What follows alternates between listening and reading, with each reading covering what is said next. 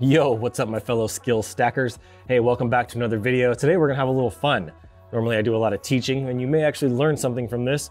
But today I wanna talk about logo fails and branding fails. There's a few different things that have come up. I happen to read this website called Creative Block, where I get a lot of my information, a lot of my knowledge. I consume a ton of content.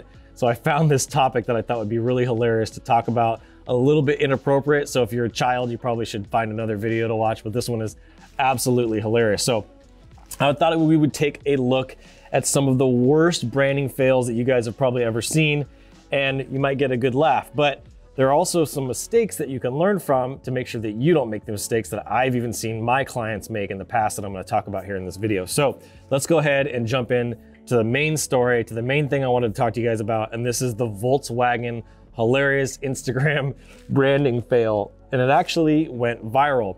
So Instagram obviously is a really popular social media platform and all the different companies are getting on these platforms. Well, Volkswagen Italy jumped onto Instagram and created their own profile, and they called themselves Volkswagen Italia, right? But the problem is when you put those two words together, it creates a problem.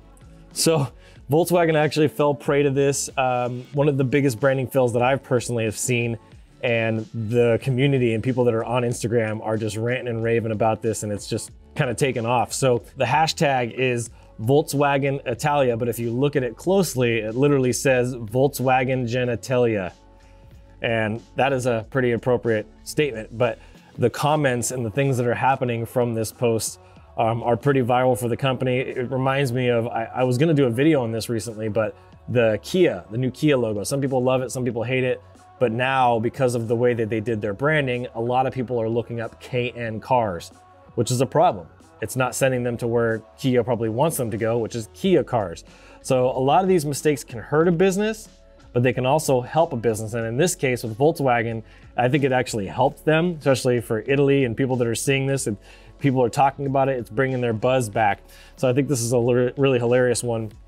Another one that I wanted to bring up that I thought was really funny is one that my friend Chris Middleton, who's spoken at my Instagraphics event, posted in our Instagraphics group. And I wanted to show you guys this one because this is hilarious. So someone actually, there's a meme about it, but someone designed this, then someone approved it for production, then someone printed it, then someone bought it, and then they put it on their car. So it shows you how far people are willing to go and how much they love their dogs. This one is a sticker that has a heart and it says, it's supposed to say heart my dog, but instead they put a big bone through the middle. So it literally says, I boned my dog, right? Which is pretty hilarious. And so there's some comments on here from the community and the people in the group, but this is another great example of a logo fail that I thought, or a branding fail that I thought was really hilarious. One thing I want you guys to kind of take from this just right out of the gate is a lesson. I'll give you a story, a really good story. So one of the branding fails that I heard about when I was a kid was more of a PR and a marketing fail than even a branding fail, but Married with Children. They built a TV show called Married with Children. It was really popular in the 90s, and they built a brand around the male chauvinist. It was a really hilarious show, but it was so chauvinist and it was so toxically masculine nowadays is what they would call it, that women were going onto television, going onto the news and ranting and raving about how terrible that TV show was. And that show was a failure. It was an absolute flop. And it wasn't until that lady went onto TV and actually started complaining about it on the news, the people started watching it and they found it hilarious. And the people who were lighthearted that could really gravitate to that type of personality and comedy really loved the show, and it became a really popular kind of cult following around Married with Children. So that's a good example of bad marketing becoming good marketing. Sometimes you can kind of create some bad press and it can actually end up working in your favor. People talking poorly about you, saying something like, oh, he's really expensive. For me, if somebody said that I was really expensive, that would be good for me. I want people to think and I want people to know that I'm very expensive, because what I do is better than everybody else. I'm not cheap. I don't ever want to be associated with somebody that's cheap. So this is a really good lesson, a really good mistake that I think a lot of people make as they try to come out there and be the cheap person. Now, it led me to another article that was these 14 design fails that were so bad they were actually good. And one of them is down here. I'll scroll down to this one. And this is the OGC logo. You can see here, I'll just read it. The UK Office of Government Commerce existed from 2000 to 2011 with the objective of proving efficiency in public spending. In 2007, it commissioned FHD to design a new logo that would show the body's bold commitment to driving up standards.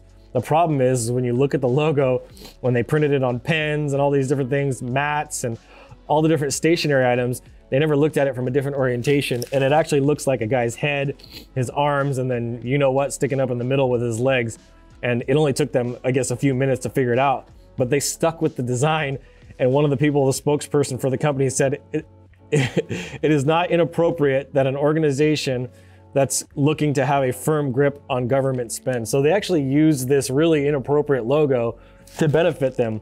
And nobody's gonna notice that until they turn it sideways. But I thought that was a really funny one, something that I would want to share with you guys.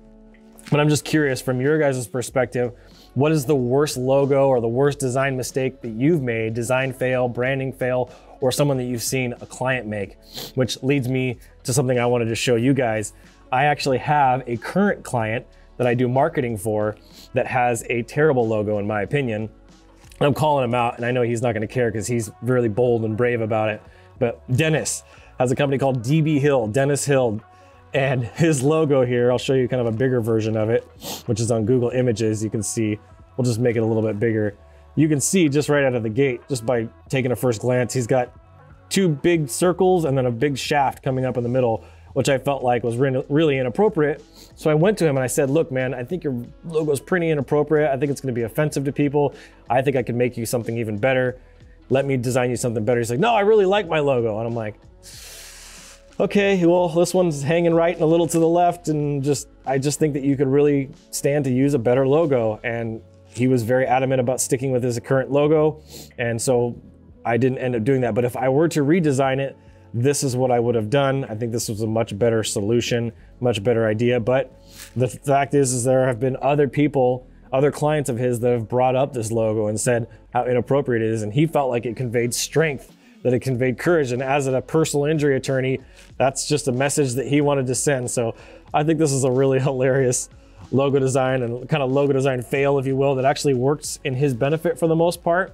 I personally wouldn't do it. That's just not my personality, but something I thought you guys would get a kick out and find to be pretty funny. So let me know down in the comments what you think is the funniest or most inappropriate logo. There's the one, not inappropriate, but it's a funny design that you see that's a really popular graphic design meme, is graphic designer for hire, and it's like somebody wrote it in multiple colors, and it's like, looks like a little kid drew it and they put it up on a billboard, now hiring a graphic designer.